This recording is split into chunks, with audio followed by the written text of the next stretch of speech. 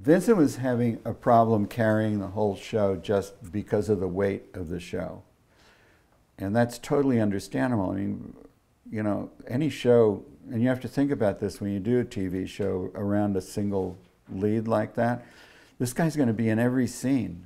You know, he's going to be working day and night, all day, all, you know, into the night, week after week, month after month. You know, it takes a real toll. And it was taking a toll on him. So they thought, well, maybe they could split the show. They first split it, I think, with Chris Noth, you know. They split it with Chris, and then I can't remember how long, because I wasn't on the show or involved with it, how long that went. And then they split it with, you know, Vincent and Jeff. And Vincent still was, you know, I mean, he'd been doing the show a long time. He was kind of making noises like maybe, you know, he didn't want to do it.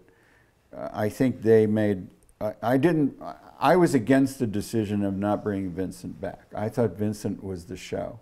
Even if he was half the show, he was the show. And frankly, Jeff felt the same way. But they said, no, we'll go with Jeff. I think also it's probably financial, you know, because people keep getting raises every year until finally you're paying the star of the show a lot of money. I don't actually know what the figures are on that, but I know that's the reality. So anyway, they went with Jeff, and I think the show, it was good, but I think you didn't bring a lot of Vincent's audience over, you know, and people had to readjust and so forth.